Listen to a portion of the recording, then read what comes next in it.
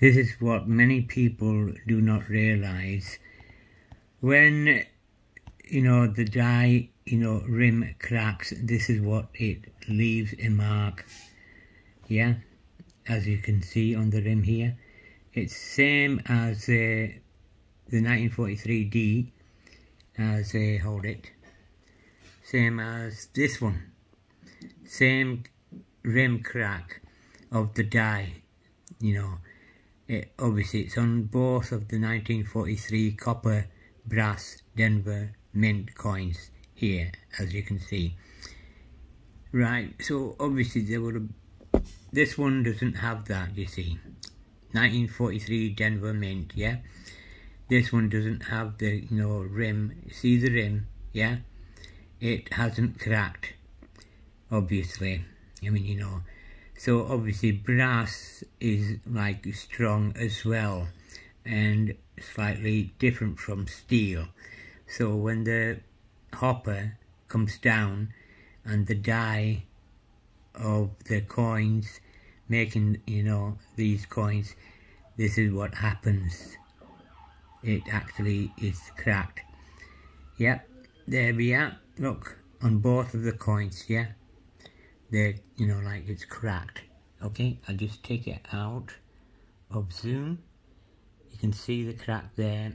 You can see it on here, but you can't see it on the third one. 1943 Denver brass, copper, yeah. Abraham Lincoln coin. You don't see it on this one, yeah. And none of these will stick to a magnet. There's that. This is a magnet. Yeah, I put it on here, it won't stick. It won't stick on here. Oops, easy. Just pick it up. Won't stick on there, yeah. But I'll pick a scissors, a kind of a scissors up, yeah. There, look. Picks the scissors up without any difficulty. Now these are 19, hold it, you zoom in. There's no crack on these as well, you see, yeah. They've been graded, these coins. 1944 Denver Mint copper, yeah, okay. The state isn't all that brilliant. And this is another, it's a, what is it, PCGS, yeah, 69S, CAM 1C, okay. This one, right, is a 1969, and there is no crack, as you see, on the rim, except, whoops, some, well, kind of a, no, it's not a crack, don't think it's a crack, nope, don't see a crack there on this rim, or is it? Just closer look, no it's not, it's almost cracking, isn't it? I think. Nope. Anyway, that's how it is, you see, on the rest of the wheat coins, yeah. And on this one, it doesn't crack. It's obviously switching, when they started switching to steel, yeah. So a few of these copper round plates were in the hopper, you see, okay.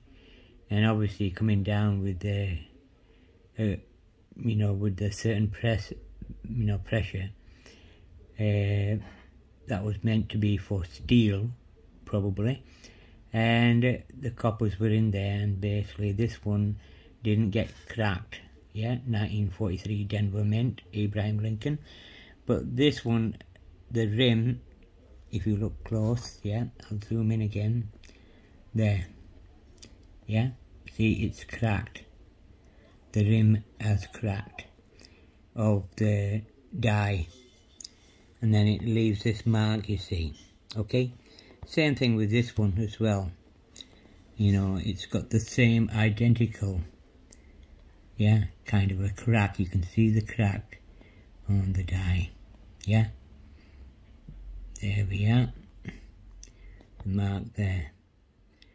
And there are many other details, obviously, from genuine you can tell, right?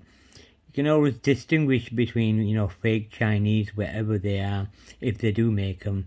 But obviously there are many Europeans over there and Americans in China, you see. So, I mean, they do tend to make, you know, like fake coins, this and that. But these are from the UK, because many Americans, right, came to the UK, especially Manningham Lane, Bradford, and they were, you know, bringing silk stockings and what have you for the English ladies and Italian ladies, and mixture of, you know, people in England at that time, you know, Britain, yeah.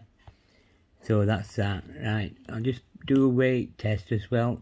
Switch this on, okay, and you can see the weight test, yeah. This one, I think it's my weight isn't all that brilliant. It seems to show different each time, all day. Needs setting, I'm sure. Right, there we go. 309. Okay. I'll put this one back here. Yeah. I'll take this one and put that there, and that's 306. I think it depends where you put the coin on this weighing scale. Nope, it's still the same. Still the same. It's kind of 736. Still the same. Anyway, I'll put this one back. Let's do this one again. Put it in the middle somewhere. Yeah, weighs 3.14. You know what I mean? Yeah. So each one is, you know, slightly different. The other were two like wear and tear.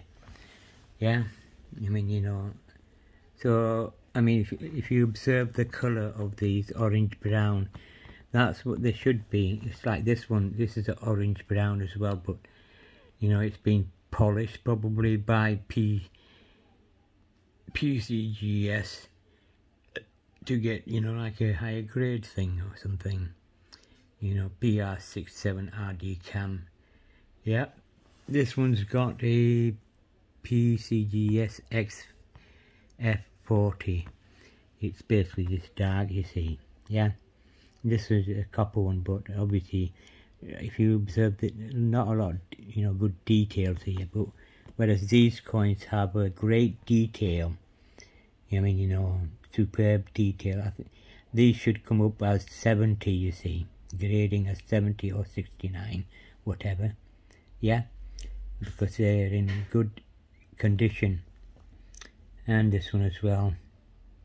This one seems to have like a strange shine to it, you know. Yeah, but still good detail there if you observe that. Yeah, orangey brown. Yeah, and that's like a orangey brown. Yep, but a bit shiny. 1969S, yeah. You know, so I think I've done the test thing, yep.